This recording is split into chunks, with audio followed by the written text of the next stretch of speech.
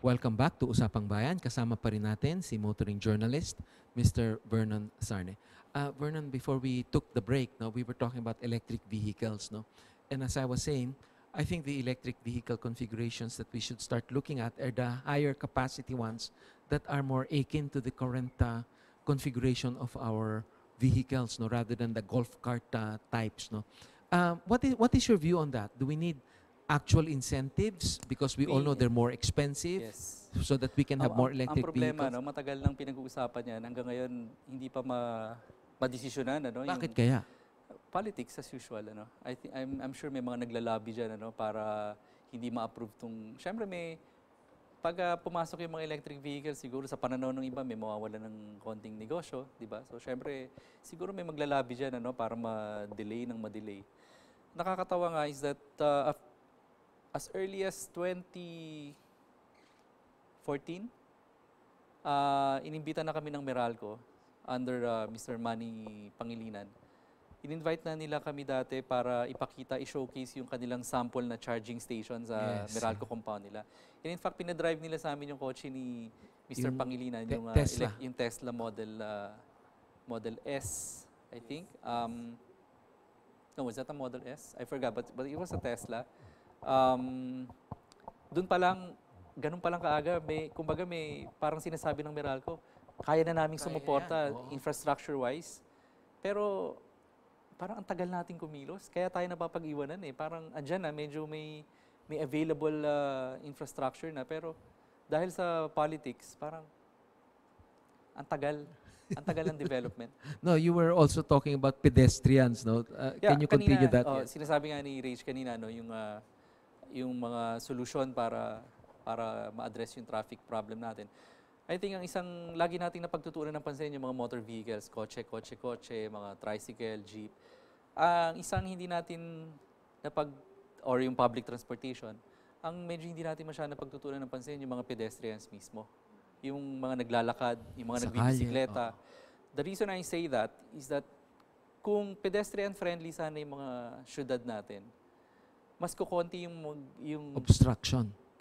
mas kukonti yung magre-require ng motorized transportation. Eh. Pwedeng lakarin na Gaya lang. nga nun, kakabanggit ko lang, kakagaling ko sa ibang bansa. When I was there a couple of weeks ago, I would go to a place on a daily basis. I would go to this library that I frequented. It was mga 3 kilometers away, maybe even 5 kilometers away. Nilalakad ko lang. Hindi naman kalamigan. In fact, may mga araw na sobrang mainit din. Pero the reason kaya ako sinisipag maglakad kasi Maganda ang sidewalk nila. maganda, sobrang safe, no? Malapad yung sidewalk nila. Yung mga motorista, sobra yung respect nila sa mga pedestrians. In fact, medyo malayo pa lang pag nakita nila may tumatawid, talagang titigil na yung kotse kasi sa States, medyo masagi mo lang ng konti yung pedestrian, talagang pwede kang you could get hold in court and made to pay a hefty fine, ano. So dito nandun ka na sa pedestrian lane, talagang tututukan ka pa talaga. Papatintero kayo nung Oo. pedestrian. So I think yun yung isa nating kailangan ding bigyan ng focus. Gawin nating pedestrian friendly yung mga kalsada natin. A few months ago, I made a little experiment. I tried to walk from BGC through via EDSA to my place in Mandaluyong. Tinignan ko lang kung kaya, no. Nakarating naman ako, nakauwi ako, no. Pero sa experience ko, sobrang dangerous. May mga portions na sobrang Walang kipot ng sidewalk. sidewalk, halos wala. Na talagang pag may Kalye ka. dumaan na bus, talagang mararamdaman mo talaga, dinadaanan ka ng bus talaga. So yung mga tao, kahit na a few hundred meters lang yung destination nila, would rather take a cab or drive their car kaysa maglakad. Feeling ko kung masarap maglakad sa at least sa Metro Manila na lang, ano? Kung masarap maglakad sa Metro Manila at safe, Mas maraming malaking makakabawas din sa requirement natin sa motorized transport. Sir, earlier you acknowledge na yung solusyon po sa traffic will take years talaga. And of course, it also takes collective effort. Siyempre po dapat may tulungan from government, private sectors, and of course, the public itself. What can you advise the public to contribute to the solution of this traffic problem? May mga personal little things tayo na pwedeng gawin, no? Like ako, personally, gaya nga ng sinasabi ko, before sobrang spoiled tayo, ako, personally, no, I can't speak for everyone, but ako, dati pupunta lang ako 7-Eleven, nakakotse pa, no? So now, I bought a bicycle last year. Oh, good. So, mas nagbabicycle ako ngayon. Tapos pagka medyo feeling ko nga kaya namang lakarin, nilalakad ko na. Very good. Mas healthy pa. Plus yun nga, hindi mo na dinadala yung kotse mo sa kalsada. Hindi ka na nakakadagdag that's one less car dun sa traffic, ano. At saka one less parking space that you have to fight over. And also one of the things that I also do now na hindi ko ginagawa dati, pag may pupuntahan ako na medyo common destination naman sa isang kakilala ko or kapitbahay or colleague, nakikisabay na lang ako. Dati medyo proud tayo, di ba? Parang ayaw nating sumabay, ayaw nating makaabala, ayaw nating maabala. Pero now na-notice ko, I mean, At saka uso nang rin ngayon yung point-to-point buses, di ba? sa Pilipino, uso sa atin yung isang tao, isang kotse, 1:1, no? 1:1 tayo. Sa Indonesia, dati nga, hindi ko alam kung in place pa yung rule na yun, ano? Dati, nag-implement sila ng rule na hindi ka pwedeng gumamit ng superhighway, ng expressway, kung hindi tatlo kayong nakasakay sa... Actually, if you were in the States recently, you would seen those HOV lanes, no, Okay. which is high occupancy vehicles. That's in California? Yes, in California, which provides a special lane for vehicles with, I At think, least two or more Okay. passengers. I can't remember if it was 2 or 3. Yeah. But certainly that is an incentive for people to have some people with them inside the car. Yeah. So again, Rach, going back to what you were asking a while ago, it will take all of us, no? Hindi lang government, hindi lang yung mga agencies, hindi lang yung mga traffic officers, but also tayo mismo. Kahit wala kang kotse, meron kang pwedeng i-contribute dito. So I think disiplina, no? Let's reklamo tayo na reklamo sa social media na korap ang gobyerno, mga government agencies. Something about it. Pero matatawa ka, yung mga nagre-reklamo na to, pag inobserbahan mo sila, pag sinundan mo sila mismo nagje-jaywalk sila. Exactly, sir. Diba? I agree. Sila mismo pumapara ng bus sa hindi dapat parahan. Pagka bababa sila ng bus or ng jeep, pag hindi sila binabaan ng driver dun sa tamang babaan, nagagalit sila. Pero sa social media, reklamo sila ng reklamo, traffic. Pero ikaw mismo, personally, hindi mo ginagawa yung mga Things that you can help. things that you can help with, di ba? Yeah. I have some questions about the planned excise taxes, no, which is both on fuel and on the vehicles themselves. What is your opinion on that, particularly, let's say, in the case of the fuel, to increase the taxes on that and equalize the price of diesel to that of gasoline, and then for the vehicles honest, the same way? I don't know kung ano yung totoong motive ng government for that, yung sa excise tax na yan, kung to manage ba yung traffic para mas ma-regulate yung vehicle sales or more tax revenue, di ba? If it's the latter, kung yung more tax revenue, of course we know na kung pwedeng ayusin nyo kasi kung saan nyo dinadala yung nako-collect ng tax, diba? Bago nyo pag-isipan na taasan or mag-levy ng more taxes. Traffic, I don't know, of course, hindi natin malalaman hanggang dumating tayo dun sa point na yun, ano, kung ma-implement na siya. But sa akin, before tayo pumunta dun sa taxes, gusto ko lang magkomento dun sa, kailangan siguro mas ma-regulate natin better yung pagbebenta natin ng kotse. The past few years, siguro the better part of the last decade, na-notice ko sa maraming car company sa Pilipinas, masyadong aggressive yung mga sales programs sila eh. Yung low down, zero down, yung mga ganyan. Oo, parang benta tayo ng benta ng kotse. Kahit yung mga car buyers na wala naman talagang kakayanan, capability, no? Natural, matitempt yung tao. Isipin mo, wala kang ilalabas na down payment, wala kang ilalabas na iuwi mo na. May mga nakikita akong promo, halimbawa sa Green Hills, sa mga mall, 1 peso down payment. 1 peso. Of course, alam naman natin, zero down payment yun. Ano? Parang gimmick na lang yun para mas papag-usapan. Pero can you believe you can take home a car wala kang responsibility. Poproblemahin mo na lang yung first monthly payment mo. Kaya, if you talk to the banks, in fact, may mga car companies na disapprove na ng mga bangko for financing.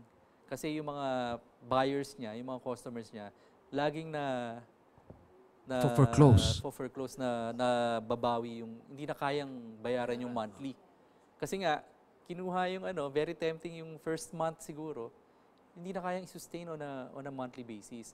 So baka pwede nating i-regulate the way our car companies launch their mga sales promos. Yeah. Masyado yung napansin ko again from somebody na who has covered the industry for years. Grabe yung sales wars natin eh. Pataasan ng market share. Every year kailangan lamang si ganito ng certain percent. Pag bumaba ng konti, Problema. Problema. But ang problema nga natin, artificial yung growth eh. Tinutulak yung kotse sa publiko, but are those the right buyers? Tapos makukuha nga lang uli ng mga bangko. Well, I guess typically those who can't even afford the down payment probably don't have the parking space for that also because Kabit-kabit na yan eh. Dire-diretso na yung Kabit-kabit na yan. problema. But also, again, yung basic lang sa akin, yung basic. Baka pwedeng sobra na ang mura yung kotse sa atin kumpara sa actually kumpara sa States mas mura sa States. No? Pero kunyari kumpara sa mga Southeast Asian, mas mura pa rin tayo kumpara let's say sa Singapore. No? Doon sa Singapore talaga minamahalan nila yung kotse nila. You have to buy the plate. Plus meron pang certificate of entitlement kasi nga medyo kailangan nilang i-regulate din yung traffic, yung size, yung volume ng mga vehicles na pumapasok sa daan. Sa atin naman, baligtad. Wala na nga tayong kalye. Sige lang. Pamigay natin yung mga kotse natin para makabit tayo ng mga sales quota natin. I think the government also has the responsibility to have mass transport systems in place, also to have the road network improvements and additions. Yeah, kasama na yan. Again, sabi ko nga, may gagawin yung gobyerno, pero may gagawin din yung private sector. May gagawin din ng car industry.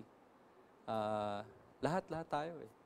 What can you say naman about I personally ride both big bikes and scooters, and I have many friends who do that, but more for recreation rather than for day-to-day use. What can you say about the use of the growing use of motorcycles, particularly the smaller ones, underbones and things like that?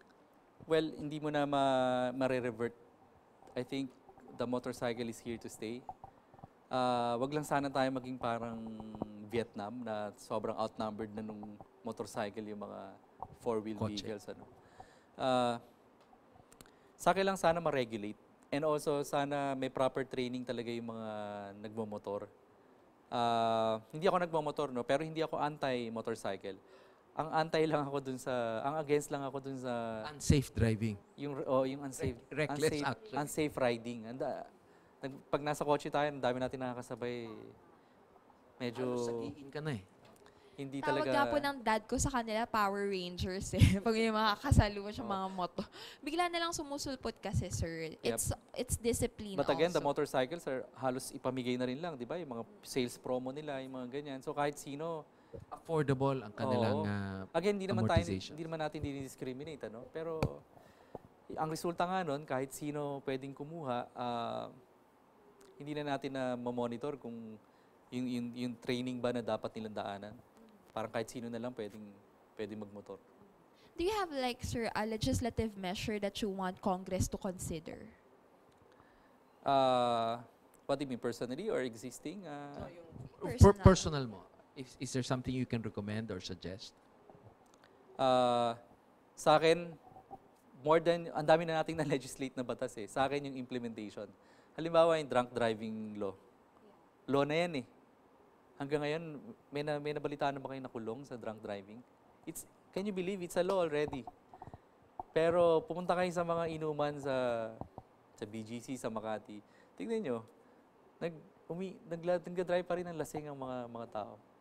Wala ako namabalitaan na nakulong, na actual nakulong dahil sa pagmamaneho ng nakainom. So yung question mo about yung legislation, diyan tayo magaling mag-legislate, mag-propose ng mga batas. Ang tanong, ini-implement ba ng maayos? Yung texting, phone texting, I don't know, kung nai-implement yung mga yan. So, I think more than the legislation, siguro yung execution, the implementation part. What can you suggest, sir, for the government para po ma-implement itong mga batas na to? Just implement it. I mean, they just have to have the will, the political will, ano? While talking about political will, no? Matagal na natin pinag-uusapan yung phase out or yung replacement of the jeepneys. The jeepneys, which we all know, maraming nagsasabi at nakikita naman natin, very pollutive, no? And at the same time, marami na rin nakaka-obserba na mas madalas ma-involve sa aksidente. What is your take on that? Is it really time that we should replace that? Or paano Kung ba? napansin niyo sa Pilipinas, no? Mahilig tayo sa soap opera. Mahilig tayo sa palagi nating priority yung karapatan ng mga mahihirap. Tama naman na i-prioritize natin sila because they have less in life and so we look for ways to make life better for them, di ba? But having said that, marami sa sistema ng Pilipinas na wala na sa lugar pero kailangan nating pagbigyan kasi mahirap lang. Halimbawa na lang dito yung pag may na-aksidente ka sa daan, di ba? Nasagi ka ng tricycle or ng jeep. Wala na. Sila may kasalanan pero kamot ulo at sabihin sa'yo, sir, pasensya na, wala tayong pambayad dyan, nagtatrabaho lang. And ikaw, anong gagawin mo, di ba? Parang guilty ka pa pagka pinursu mo to kahit na ikaw naman yung nasa tama. I think ganun din yung sa jeepney, no? Medyo para tayong walking on eggshells pagdating dito. Ayaw naman nating i-face out lang ng ganun-ganon because may mga nagsasabi nga mawawalan ng mga trabaho, ganyan. So I think the best approach there is face out natin pero bigyan natin ng kapalit ano at i-subsidize ng gobyerno at ipakita natin sa kanila why this is better for the long haul. Long term. Para sa kanila rin. Para rin sa kanila, no? Kasi I would think na masyadong inefficient na yung engines nila at malakas na kumonsumo ng mga ng gasolina, yung diesel, no? Yeah. So, again, ayun, may mawawalan ng may misconception kasi na okay, pagka pinalitan tong mga to, maraming mawawalan ng hanap buhay, ganyan. Baka pwedeng pag-usapan, paano itong mga madi-displace na to, itong mga mawawalan ng mga jeepney. O paano ma-finance yung kanilang baka pwedeng yung ipapalit ng mga electric vehicles, baka pwedeng sila rin yung magmaneho. Or at least compliant vehicles, no? Oo. Well, we're almost at the end of our program. Vernon, is there some message you'd like to share with our motoring public? Sa akin, kagaya ng pinag-usapan natin kanina, let's do our own personal little share para makatulong sa pag-ease ng traffic congestion. Little things, no? Kahit yung nga, sabi ko nga, imbis na mag-kotse ka, kung diyan ka lang naman, 2 blocks away ka na lang, huwag ka na mag-kotse, maglakad ka na lang o magbisikleta ka. Kung may masasabayan ka, sabayan mo na lang. Carpooling. Oo, carpooling. At relax lang tayo mag-drive, no? Yung iwasan natin yung road rage. Lalo na ngayon, summer. But before I forget, what is your take on those mga Grab, Uber, and things like that? Are you in favor of that? Kasi maraming nagsasabi, parang nakakatulong siya, pero sana ma-regulate ng maayos. Yun naman ang issue ko sa kanila eh. Nung initially, lalo na yung Uber, ayaw nila magpa-regulate eh. Hindi naman pwede yun. Hindi naman pwedeng above the law ka, di ba? Yung mga traditional na taxi, nire-regulate sila. And ikaw ayaw mo magpa-regulate dahil what? Dahil all of a sudden, paborito ka ng mga tao ngayon. Hindi pwede yun. Kailangan ka pa rin may regulate. So, ako pabor ako sa serbisyo nila. Ako gumagamit ako ng service nila. Pero dapat ma-regulate din sila. Because, alam mo, magiging biktima rin sila sa abuse ng sarili rin nilang mga drivers. Correct. Actually, pag hindi sila na-regulate na maayos, kahit na kiniklaim na nila self-policing sila, magdi-deteriorate din yung quality ng service nila. Lalo na bigay sila ng franchise or ng right to operate. Pagka marami na yan, parang taxi na rin lang yan. And before you know it, bumalik tayo dun sa dating sistema. Well, Vernon, we have reached the end of our program. Yan po ang isang makabuluhang diskusyon kasama si motoring journalist, Mr. Vernon Sarne. Maaari niyo po kami i-follow at i-like sa aming Facebook page, Usapang Bayan. Ako po si Rach Marquez. At ako po si George Chua. Samahan niyo po kami sa susunod nating mga kabanata dito sa Usapang Bayan.